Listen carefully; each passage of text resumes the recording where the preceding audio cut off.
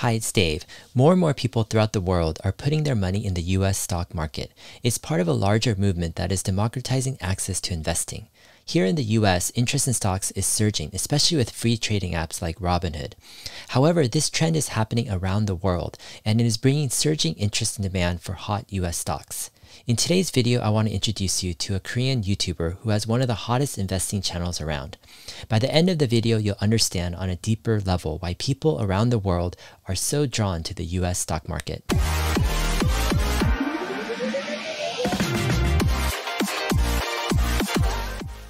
Just last week, Charles Choi contacted me through Twitter asking for an interview for his YouTube channel. And when I looked at his channel, a few things stuck out. First, his channel is in Korean and it's about investing. And in just 4 short months, he has already over 125,000 subscribers. And on top of that, many of his videos are being viewed over 100,000 times each. Over the weekend, I had a great conversation with Charles Choi. His channel is called 미국주식으로, which in Korean means investing in American stocks for retirement. The context of his channel is that there's a growing retirement problem in Korea, but in also other parts of the world. In Korea, past generations didn't have to plan for retirement because they could count on their adult children to take care of them. However, culture is changing fast, and the current generation growing older realizes that they likely won't have their children to count on. And with this realization, many are starting to think about retirement and where to invest. In fact, Charles describes one of the most pressing societal problems in Korea is the growing poverty of an aging population that wasn't prepared for retirement. This harsh reality is motivating the current generation to take a more serious look at how they will plan for retirement. And as they look for investment options, they are increasingly drawn to US stocks. The stock market in Korea has been flat for the past decade and isn't providing stable returns like the US market over time. There's a few reasons for this. First, many of the most competitive companies in the world are either based in the US or have their companies listed in US stock exchanges. And then you have the tech behemoths like Amazon, Google, Facebook, Microsoft, Netflix, and others who have global brands and businesses but are all listed in US stock exchanges. This is creating a realization for people in Korea and other countries that investing in the US stock market might be a much smarter move than investing in their own domestic companies. I personally see this trend playing out all around the world. Investing is becoming increasingly global, and the best companies in the world are attracting more investors. My interview with Charles helped me to gain more context on what's going on in Korea and Asia, and helped me understand why so much global money is flowing into the US markets. In our chat, we discussed how Charles started his channel, his background, and why he and his viewers are so interested in US stocks. Charles also interviewed me on the same day and posted the interview on his channel. I'll add a link in the video description if you're interested in checking it out. Here's my interview with Charles Choi from 미국주식으로. Back in April, the virus became quite dominant here, and the one by one, the hotels, I'm a hotelier anyway, so I'm managing 2 hotels in Indonesia. And one of the hotels I'm managing at the moment was closed from April for 6 months. And by closing down one of the hotels managing, I had to take a lot of these different hard decisions. And one of them was a staff salary. Without business, we are not able to pay our team members, right? So I had to cut our salary by 50% for the entire troop. And as a leader, I wanted to take a bigger portion of that damage, and I decided to take 80% off from my own salary. So my income dramatically dropped. Yeah, I was thinking maybe I should find another source of income because I was very sure that it is not short-term problem. At the same time, I could see that in Korea, the people's interest in stock market was increasing, but not only in the domestic market, but outside, especially in a US market. And I could see some opportunities because among Korean investors, if you invest in US market, one of the biggest challenges you have is a language barrier. You have so much information available in different channels. You can get all the financial situation and different numbers and analysis and opinions from market experts. But if you do not speak good English, it's very hard to get it. So I was thinking, maybe I should work for the Korean investors who needs that kind of information, collect them, and analyze it and broadcast through YouTube. That was the main idea of setting up this YouTube channel. Got it. I noticed like your YouTube channel has grown very fast. In 3 or 4 months, you have like over 120,000 subscribers now. Your channel is like mostly in Korean language, but did you expect that type of response? No, I had no idea. In the beginning, I was thinking maybe I will be very happy if I have 10,000 subscribers within 6 months, for example. I was not in a hurry. I knew that the growing a YouTube channel takes time, and so I was just thinking, okay, step by step, slowly. I want to have more and more audience. But yeah, I was amazed by the growth. Yeah, I feel like it is kind of stop growing like a Tesla. Yeah, exponential growth. Yeah. I'm wondering, what do you like think is the reason for the growth of your YouTube channel? I mean, like 100,000 in 3 months, that's actually very fast, even for like an English speaking channel. But for a Korean channel, I think that's extremely fast because the Korean market is maybe smaller than the English speaking market. Why do you think so many people are like subscribing to your channel? Most of the Korean investors are beginners in terms of US stocks, and I'm not very different. So I can see what kind of challenges or perspective they have. And my contents are usually generated in a most simple way and easiest way to understand. And the way I create content is also the same. As an investor, I mean, beginning stages, I wonder what kind of numbers I need to look at, what kind of information I need to find and digest, and how I should analyze those information, and what kind of conclusions can I reach utilizing that information I collected. So I show that kind of process in a very simple way, and I believe my subscribers found it quite interesting and also helpful for them. Did you have experience investing for a long time with the stock market, or what's your kind of background? When I was a child, my parents or teachers and society was teaching children that you have to make money from hard work. So investing is not a good way to build up your wealth. That is not a good way. It's not recommended.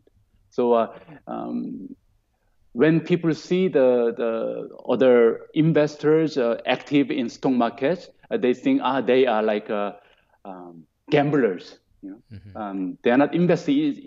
There's a big confusion between investment and speculation in Korean concept. So until recent years, people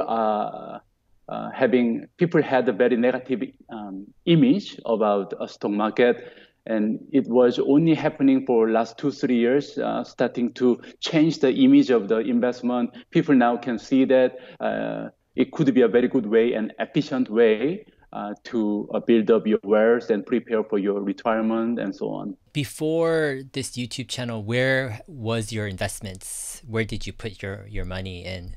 I have one small flat in UK because I used to live in London for 9 years. And at the time, I managed to buy one small flat together with my wife. So that was all I had before.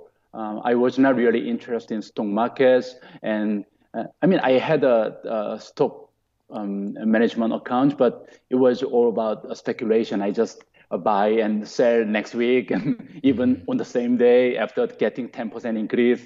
But yeah, I was not really a serious investor before. Did something kind of like give you some realization that long term the US stock market is the best place to invest, and you want to do that yourself but also help other people do that?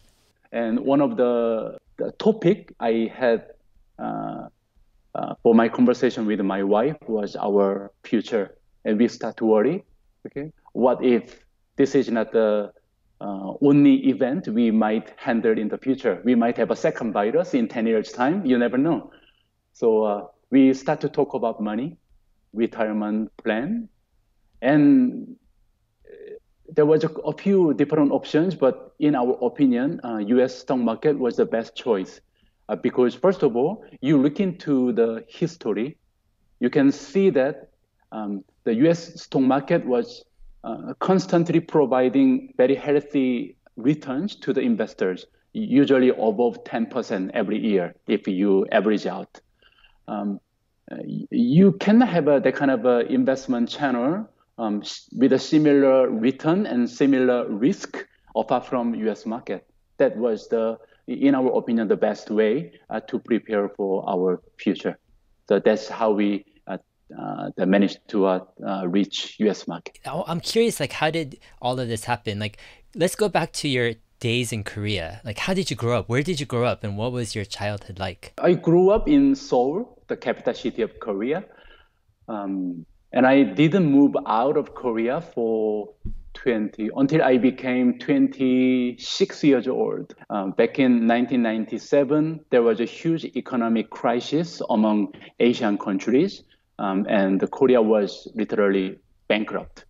I was on my third year of university. It was very shocking situation because before it happened, you study hard, you go to the good university, and you graduate, you get a good job in Samsung or Kia or LG, your future is guaranteed.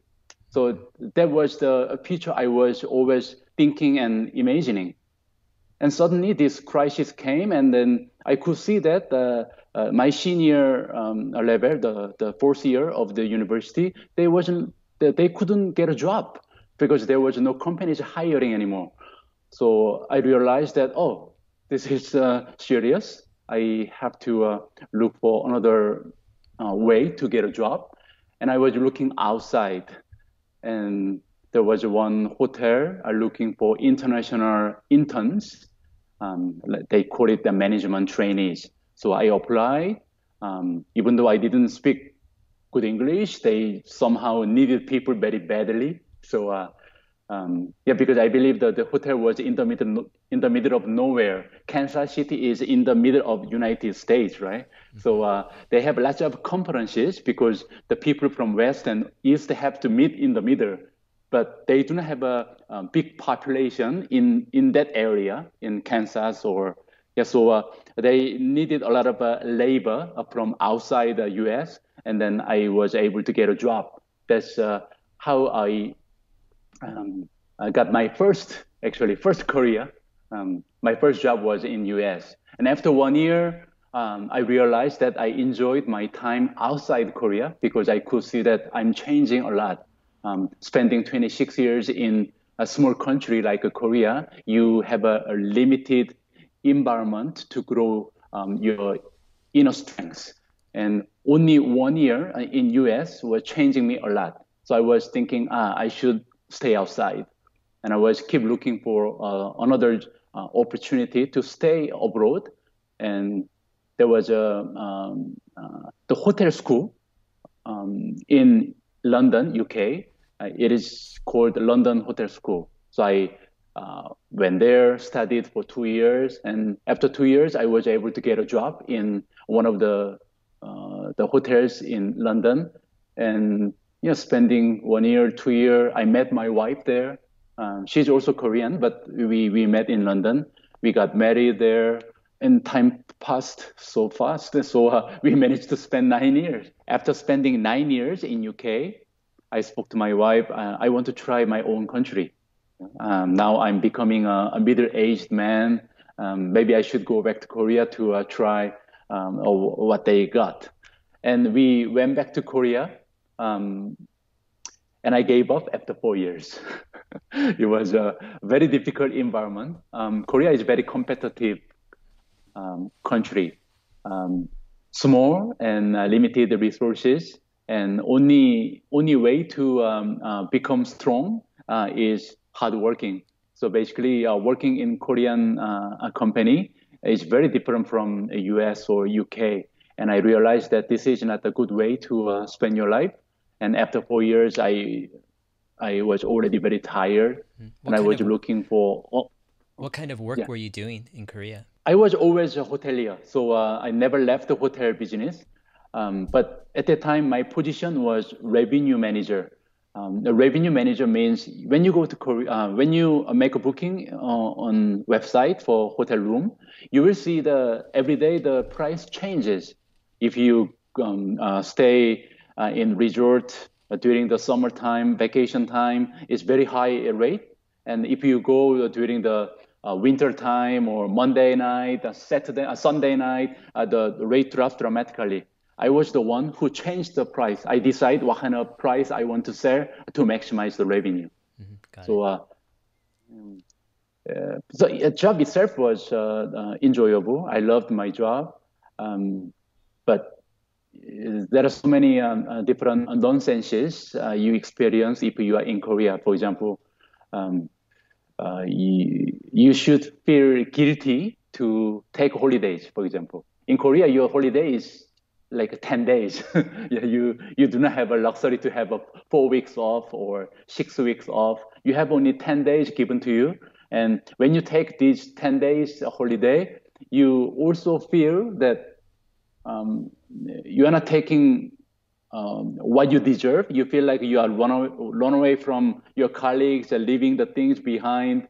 You are not really responsible. You have that kind of pressure coming out. Um, so basically, you never feel happy if you don't work. So I was already too much westernized, I would say. Um, um, and that kind of environment was not easy to observe.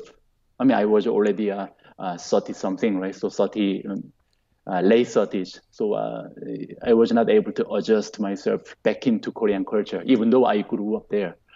And so I decided to go out again, looking for a job. I sent my CVs around the world, China, India, Malaysia, Indonesia, Philippines, and one of the hotels got me replied, and I got an interview, which was a hotel located in Jakarta, Indonesia. That was year 2014, and I got the job, and I moved out to Indonesia. I'm still here in 2020. Got it. How is it in Indonesia? Are you able to is English the language that you use, or are you like having to learn the language there? Um, Actually, I am very bad learning languages. I do not pick up language very easily because, now I can communicate with you in English, but you need to understand that I studied English for 40 years. So I'm very slow learner. um, I can speak basic language in Indonesian, but still my language is very basic. And one of the reason I cannot really pick up Indonesian is because um, if you work in a hotel as a general manager, my job title is general manager. You are likely to live inside the hotel. There's always a big like apartment built up to accommodate the GM and GM family. So now I'm living outside the hotel, just outside the complex. But usually I used to live inside the hotel together with my family, and you hardly have an opportunity to mingle with real local people. So I have my extended family, which is my team members who see me on a daily basis. Got it. Interesting. So, I'm curious with your YouTube channel growing. What are you going to do? Are you going to continue with being a hotelier, or are you going to focus on YouTube only? Or are you going to do both? At the moment, I want to do it both together. One of the reason is my kids. I have two small children. One is 8, and the other has become just 6 years old. Yesterday, we celebrated her birthday. So you can see that they are still very young. Um, I do not want to take any risk by leaving the a job permanently until they become like teenagers. and I can focus on my own hobby or my own YouTube channel. But at the moment, I think I need to focus on more stable lifestyle to support them. So I want to do both. It's not easy. I'm sure you know that. Yeah, it'll be very hard, but I think while I'm still younger, while I'm still young, I think I should focus on generating a value of my life, and I can take some rest later on when I become a bit older. So I will continue to do both. Yeah.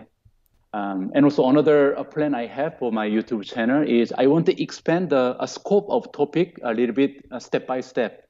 At the moment, it's only about US stock. We don't talk about anything else. But eventually, as I become older and my audience become older, maybe we should talk about some other aspect of retirement. Retirement is not only about financial situation. You need to prepare mentally. You need to focus on your health. You need to decide where you want to retire. You need to prepare what kind of hobbies you want to have after retirement. So there are so many different topics you can cover in order for us to prepare for our retirement. And my plan is maybe in the future, I want to talk about a more broader range of topics in terms of retirement. Got it. I'm curious, like in Korea, what is the concept of retirement? I mean, in previous generations, it seems like there was no retirement in the typical sense because your adult children would take care of you, right? Would take you in their house. Yeah. And so you didn't have to really plan for retirement. But is that changing in Korea? Are people thinking about retirement? Are they no longer able to depend on their adult children? What's the situation like?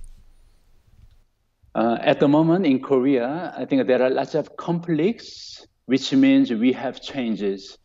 Like you just mentioned, I can see that you are quite familiar with Korean culture, Asian culture, to look after your parents.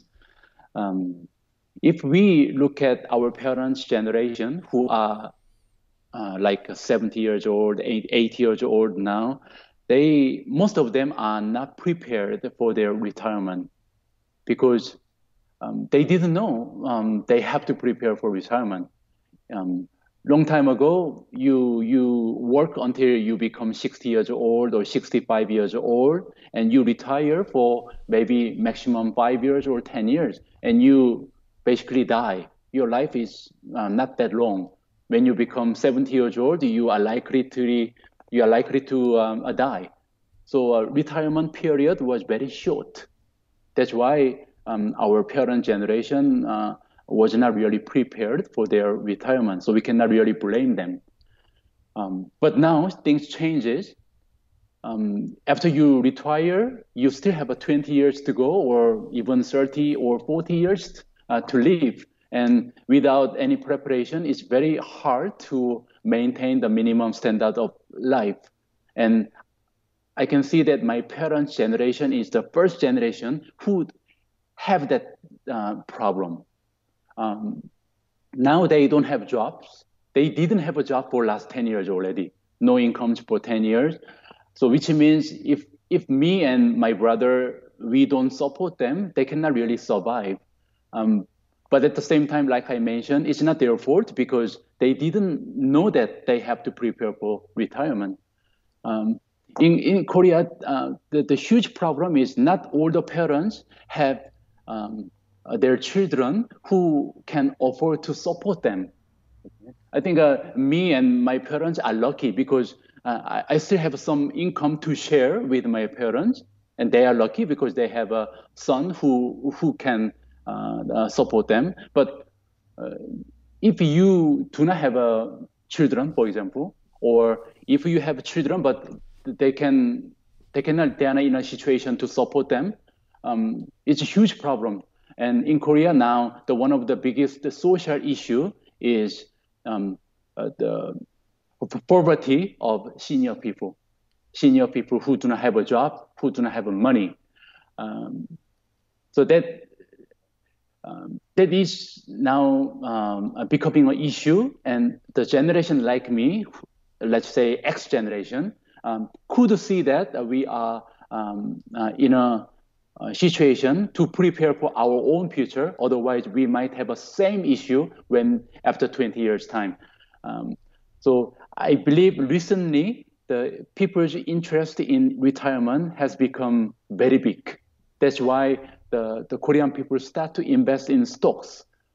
The growth of the stock market is amazing. For example, only 1 year ago, last year, according to the statistics, only 10% of Korean people were investing in stocks. I mean, total stock, like a Korean stock or US stock together, only 10%.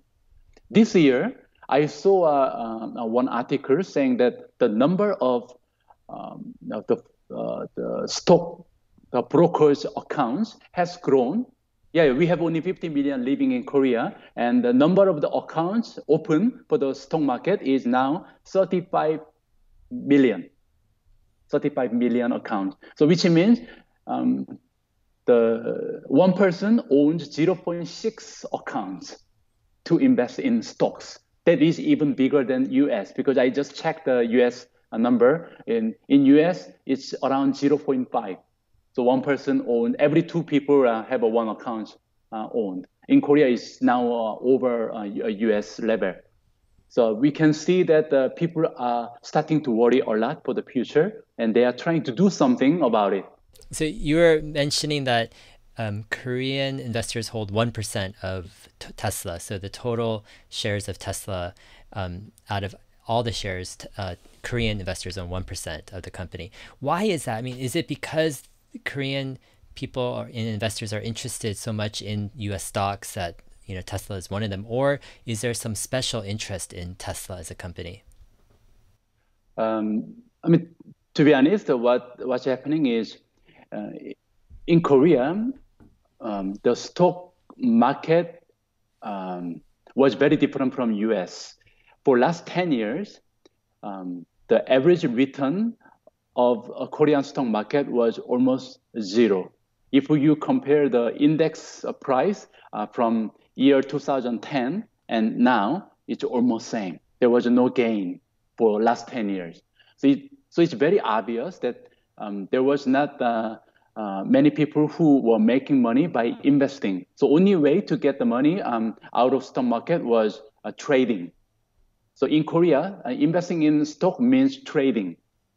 And that has made a bad habit among Korean investors. Now they are coming into US market, but they still doesn't know that they have to adjust the way they handle stocks in US. In my opinion, the biggest reason we have to invest in US market is good return, which was proven by the history. You have a 10% increase every year, so you just buy and wait for 10 years. That's it. But Korean people cannot do that because they are not used to it. They have to buy and sell next week because that was what was happening in Korea. So now they came into US market. They could see that there were quite a few different options. There was Amazon, Apple, Facebook, and so on. But one of those stocks caught the Korean people's attention was immediately Tesla, because they could see that Tesla can go up 10% one day, and the next day 10% down. And that was a perfect option for your trading.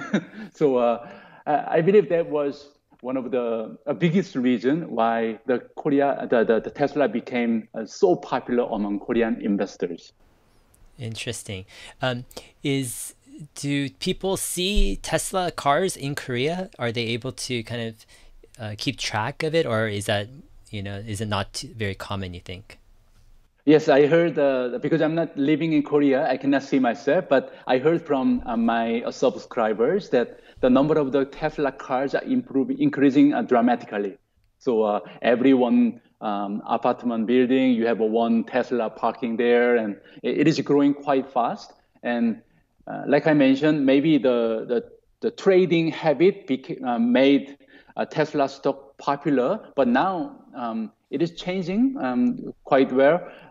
The people start to realize that Tesla also has a value to invest in a long term. because the product Tesla has a lot of competitive strengths, right? So now it's moving a little bit. Maybe initially it was mainly about the big gains in a short term, but now people start to see the Tesla has a inner value to invest in. Got it. I'm curious because I noticed you have a very long-term perspective with investing. Where did you get that from? Where are your influences? Who are you kind of learning from, and how did you get that long-term perspective with investing? Sometimes it would be easier if you start from blank. Like I mentioned before, I was not really interested in stock investment, and I didn't have my own philosophy. I didn't have my own habit. So starting from zero, you have a better chance to be influenced.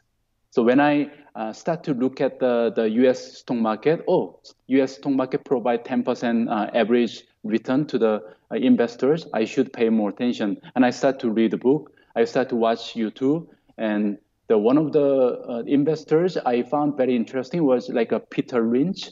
I could see that there were quite a lot of people who made a good success by sticking to the rule of investment. And I could see that the contents they are expressing making all sense. So when I read the book or when I see the YouTube channel talking about those the celebrity investors, what they did was not just luck. They had a good principles. They had a good rules they complied by, and I could see that if I stick to my own rule based on long-term investment, I have a very good chance to make myself successful as well. The way I created my own investment philosophy, I would say. Did you have any previous broadcasting experience, or how did you learn about this? No, I think the broadcasting is one of my weakness to learn YouTube channel. You could see that I'm not really technical guy by setting up this e-meeting. It's quite difficult. The only one part I hate about being YouTuber is editing and uploading is so a big headache for me. But what I can do better than other people, I would say, is presentation. My position throughout my hotelier career was all about business, analysis, strategies, business plan. So my job was revenue manager before, and after revenue manager, I was director of sales and marketing. So I talked about a lot of sales strategies, marketing, promotions, and so on. And after a director of sales and marketing, I became general manager. And as a general manager, number one priority is, of course, income. So business number one purpose existing is making money. So my number one job is making money. So I always thinking about how to attract more guests, how to promote the hotel in a better way, how to decrease the expense without sacrificing quality. And all these strategies and numbers and figures, I have to put it into good form of presentation so that I can present it to the people, for example, the owners of the building or the head office of Accor, so that they can understand what I'm trying to do. I was in Korea for 4 years, and at the time, there was a renovation for the hotel I was working for. And this renovation was not only changing the color of the paint and changing the bed sheet. It was a quite dramatic change in terms of the configuration of the building. So they were talking about different room types and should we change the size of the room and so on. And I was one of the key members of the project team. And I was forced to present a different way of making the renovation better almost every week. So once a week, you have to come up with different ideas to make this renovation successful, basically to produce a better revenue and income. and you present it to the CEO of the company and also chairman and so on every week, and which means basically for during that time, because of that renovation planning was almost 1 year, and I had to prepare 50 different strategies among that project, and that helped me a lot. So for me, making presentation is one of the easiest thing, I would say. If you see my channel, basically it's all about presentation. I present one topic per the content, and the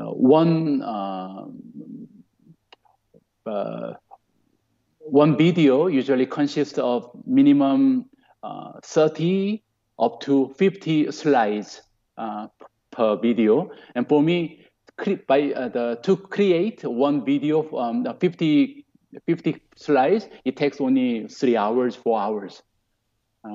So I think that is the strength I have in order for me to run the my style of YouTube. Got it. Because I noticed like with your YouTube videos, like they seem like rather than just a quick, 10-minute video on a company, you actually do quite a long video on a company. It feels like kind of like a lecture, like a class, right? Yeah. And you're like, okay, welcome to the class, and here's the hour-long, lecture, and you have like, so many slides, and your slides are not like just simple slides. A lot of your slides, it seems like, are very detailed slides. Is that like, have you noticed other YouTube channels do that, or is that something that it's more that you brought over from your past experience, with hotels and presentations? When I started the US Talk YouTube channel, I asked myself, because I want to make it successful, right? So I asked myself, what would be the best way to make this channel growing? And I had the two options. First one was, should I focus on what people like? So for example, if I there are some YouTubers who only talk about Tesla, for example, because they know that you can secure some amount of audience if you only talk about Tesla, because, as I mentioned, Korean people has a Tesla stock. Everyone has it. Another way to grow your channel is focusing on what you are good at. And I chose the latter because I knew that my presentation is different from others. So I cannot make a good content by talking in front of camera like you do, because my way of telling story is not very different from others. It's not very competitive. But if I have to create one presentation file, I can create a very nice looking presentation file within 3-4 hours, which not everyone can do. So I could see that I have a better chance to compete with that kind of style. And I could see that there's no other YouTubers who does that kind of format. Yeah, because I was like watching a few of your videos. I'm like, wow, this is unique. It's a little different approach than I've seen, from other YouTube channels. And so I started to talk with my wife, and I'm like, I found this guy. He's running a Korean YouTube channel, and his videos are so interesting because, they're not just quick 10-15 minutes, about a company or topic, but he really tries to go in depth, and he makes the slides very detailed, and it's like an hour long, like class. And after thinking about it, I'm like, that actually makes sense in some ways. Like, it's a different approach. It's not really a sensational approach. It's not saying like, oh, buy this or something. It's more like a research approach, saying like, here is, what I know about the company. Here's all of the different information I found. And in your case, you're translating a lot of that, from English to Korean to give them value. And then with all of that information, then you say, okay, it's your decision, right, to make whether or not you buy or sell. So it's a very interesting approach. It combines kind of research, language translation, presentation, but also it respects the viewer, right, to have them make their own decision, right, based upon information. I was actually very impressed by your channel. Thank you, thank you. Yeah, but I think like I mentioned, because I'm not expert, that kind of format was coming naturally. Because if I had a lot of knowledge to talk about, I don't need to look at the data, right? I don't, because I already have my own opinion, my own information. So I will start to talk about the company. Okay, buy Tesla because in my opinion, blah blah blah. But I cannot do that because I'm not in a very different situation than my audience. So I have to on their behalf. I will go into the internet. I try to find a very different kinds of information. I collect it and then I present it for them. So that which means they feel like we are on the same page because of my level. Yeah, I mean, the past week or two, I've been trying to copy some of your ideas in terms of presentation, because I'm like, you do a great job on like really packing in the information. And my wife, she keeps on wanting me to like make my slides like only have a few big letters because she watches my videos on her phone, and she doesn't like if I have put slides that are very small or small letters, right? And so I told her last week, I'm like, I can't listen to you anymore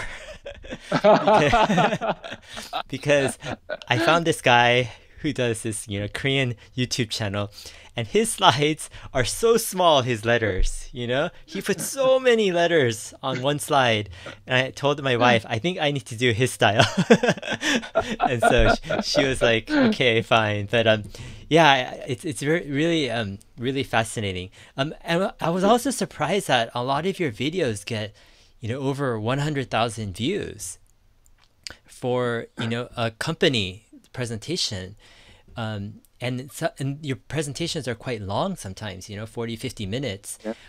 Like, who are these people? Like, do you think, are they young people in their 20s and 30s? Are they working Korean people in Korea? What's the fascination with, these companies, with investing, and also with, your type of in-depth research? I'm just so surprised at the response. I am surprised too. So yes, I can see that. First of all, one of the reasons that the number of the click is quite high for my video is because of the loyalty from existing subscribers. If you look at the comment section from my channel, you will see that the number of the comments is also quite high. I usually get at least 300 to 500 comments from one video, which means my audience is a bit different. They are not the people who subscribe 100 different channels and just drop by when they see the topic is interesting new. So my subscriber is not like that. There are many people who are waiting for my content. And if I do not upload in a similar time of the frame, they start to worry what's happening to this guy. Is he sick, or is he quitting? Or so we are becoming a family. So it doesn't matter what kind of topic you put up onto the channel, because we are becoming family, and then you want to know what this guy is talking about, even though this talk was never in your radar. But because this guy introduced the stock, maybe I should watch. I think that there's a good trust built up already from last 4 months. Among me and my subscribers, and I feel very lucky to have that kind of people. If you check, because if you go into the YouTube analysis, you can see what kind of ages your audience are, right? My biggest portion of the audience is between 40 and 50. And I can see that after between 40 and 50, I have a similar number of 50 to 60 and the 30 to 40. So I cannot say they are very young. They are quite mature people. And the level, the quality of the comments is also amazing. I hardly see I mean, there are some criticism or objections from time to time, but the way they express their objection is super courteous, very friendly way, and everybody wants to make sure that nobody get hurt by their own comments. It's an amazing audience I have. I feel so lucky. Oh, wow. Yeah, that's fascinating. How long does it take to create a single video for you? If I'm lucky, if I'm in a very good condition, 8 hours. If I'm tired, distracted, 12 hours. Okay. And then do you have a goal of how many videos per week you want to upload? Yes, I already made a commitment to the subscribers. I upload 3 times per week, every Tuesday, Thursday, and Saturday. So today, after this interview, I have to edit our conversation and upload today immediately. Oh, wow. That's a big commitment. A busy day.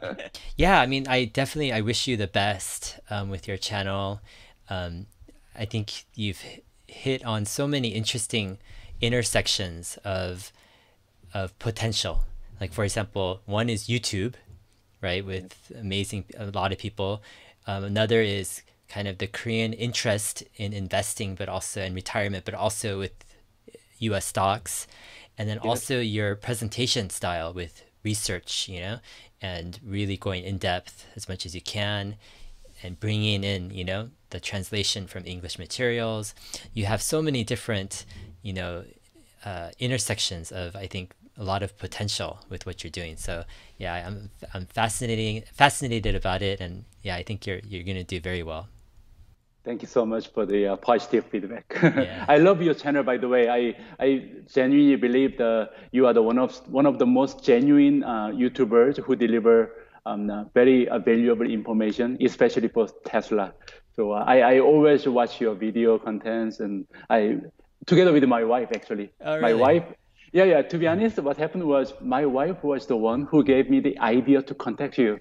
Oh, She said, you have to introduce Dave to the Korean audience because Dave has a value, and then the Korean investors heavily invest in Tesla will love what Dave got in terms of the Tesla the insights. Awesome. That's how I contacted you. Great.